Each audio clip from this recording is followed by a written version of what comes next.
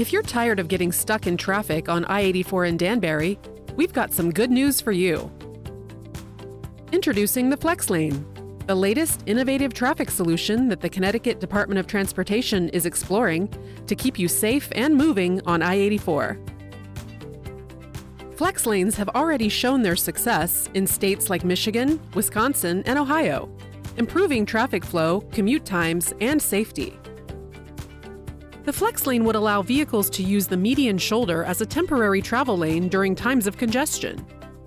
By providing an extra lane when traffic is heaviest, the Flex Lane would reduce the potential for bottlenecks and sudden slowdowns that can lead to crashes. Once travel conditions improve, the Flex Lane would go back to being a shoulder. A series of signs would let drivers know when they can use the Flex Lane. A green arrow indicates that the Flex Lane is open, and a red X indicates that it's closed. Yellow X's tell drivers that the Flex Lane is ending soon, and they need to merge over. When the Flex Lane is open, drivers can enter and exit the lane whenever it's safe to do so, just like regular lane changing. The Flex Lane is designed to be constructed quickly and efficiently using the existing roadway, which means fewer disruptions and faster improvements to safety and traffic flow. This way, everyone can enjoy a better commute sooner.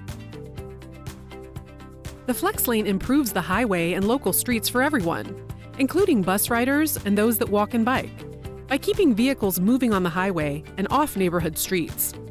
This also helps businesses by providing a more reliable route and reducing travel time moving goods and services. Want to learn more about the proposed Flex Lane on I84 in Danbury?